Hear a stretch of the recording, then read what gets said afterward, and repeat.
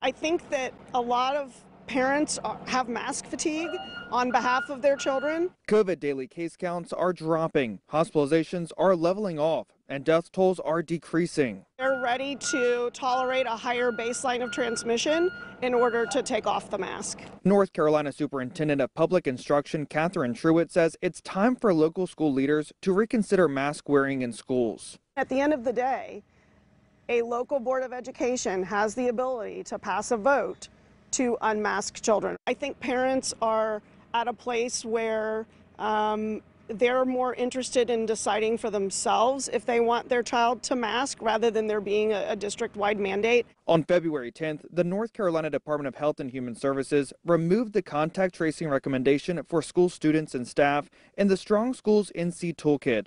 It's something most school districts follow closely.